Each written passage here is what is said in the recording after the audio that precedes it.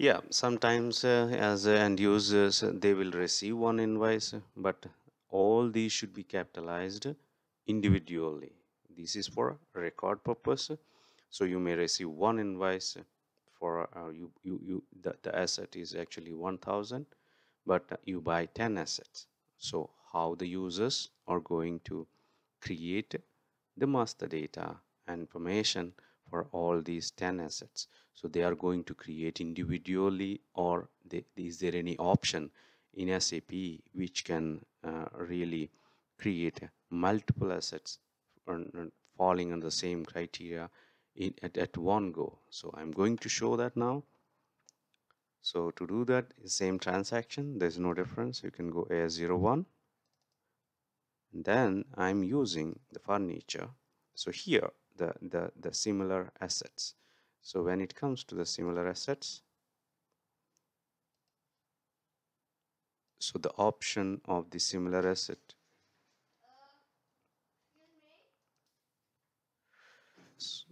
so in this session, yeah, you can really see how many number of similar assets you want to create. So the assets can be 10 or 20, or those cases, yes, you can create, let's say 999. So you can create 9999 similar assets. So we are not going to create all.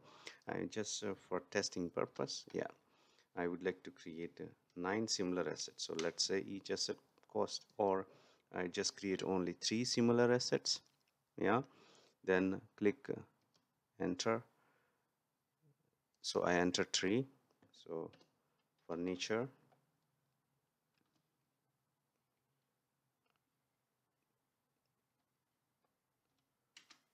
chair.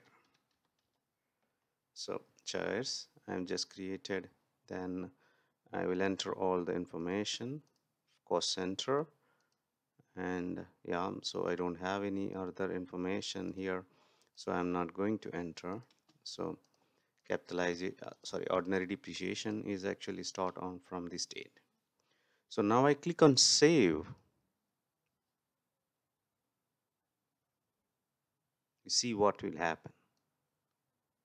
So when you create only one asset, it is not exactly creating a like after you enter, when I click on save, it's not really showing this pop-up window. Yeah, so what happened here? So you are creating 3 similar asset master records. You can choose to keep all these assets, all of these assets the same except for their asset number, or you can choose to also maintain your own entries in certain fields. If you choose create your assets are all the same, you choose maintain. Okay, so create assets are all the same. If those maintain, you can maintain individual entries. So here I'm not going to update anything other than the description, or actually I just create means all information will be the same across all the asset system is creating. So for this purpose, I'm just click on creating. So you see now the message, what the system is showing here is, you can see. So if you see this message here, how many assets it's created: 3001, 3002, and 3003. So the sub number is always 0. So we are created only here, if you see, 3 assets. So all the information is actually same. There's no difference about the master data information. So here I would like to display the asset after creation. You can see AS03. If I click on display here, so what happens?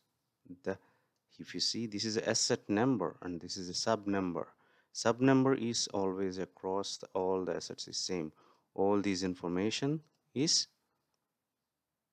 what the system is showing all the information here is same in the description. If you see, the description is not changed.